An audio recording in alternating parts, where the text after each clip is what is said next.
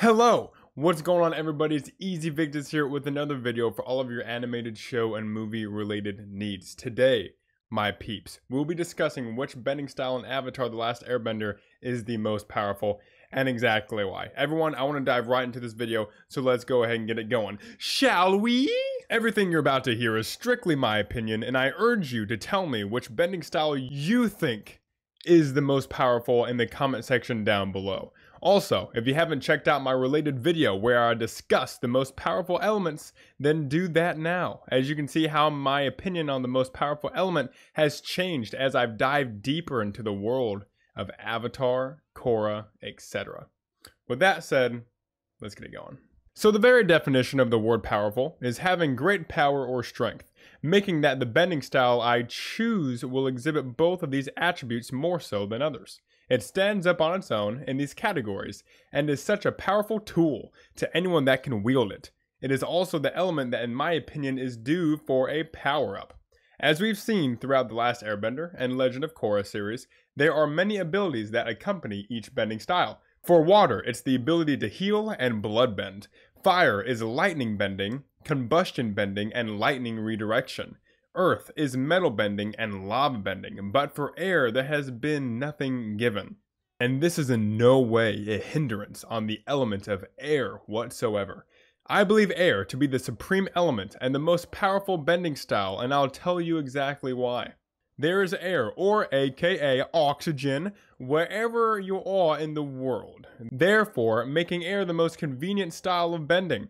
Even though there are many places with earth or water, it's not everywhere like air is.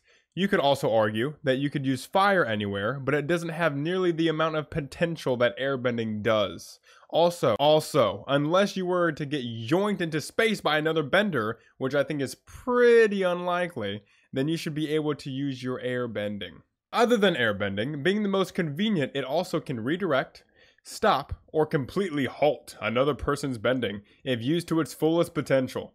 Airbenders are fast, agile, and very hard to hit with any other type of bending. The element also has quite the offensive capability as well as defensive. We've seen in The Legend of Korra how truly powerful and strong an airbender can be that doesn't hold to the calm and peaceful ways of the air nomads, which was Zahir. He showed us that flight without a glider was possible, as well as taking air out from the lungs of someone, but this doesn't need to be the height of its power. There are still many more things that airbending could do. And let me just say again that we now know that airbenders can fly without a glider. Just yeah themselves into the sky and fly off. What do you do against that? If an airbender is just hanging out 30 meters above your head and chilling there, he or she could just wait for you to get bored and leave. It's just amazing that Legend of Korra did this. You can just Superman yourself away, and that's pretty damn cool to me. Airbending can also cancel out every single other element, such as with blowing out and canceling a fire, or diverting a rock and throwing it back at the enemy, or creating an air shield and not letting water get through.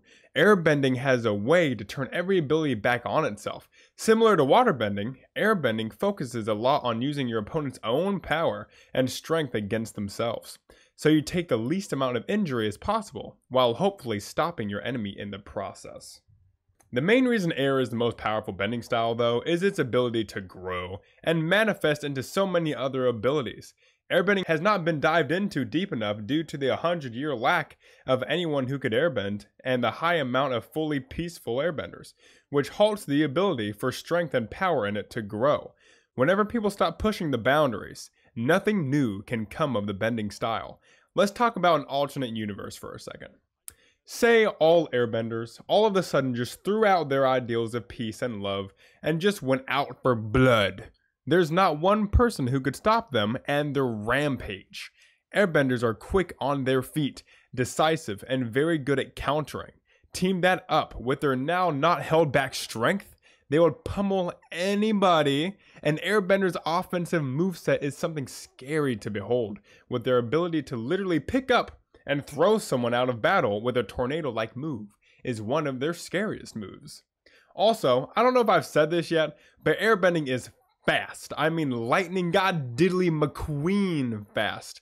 Airbenders can retaliate the quickest out of any other element and never get hit. It's like us whenever we try to hit that one annoying fly and there is a no fly swatter around, so we just kind of keep trying to hit it with our hands and we keep missing.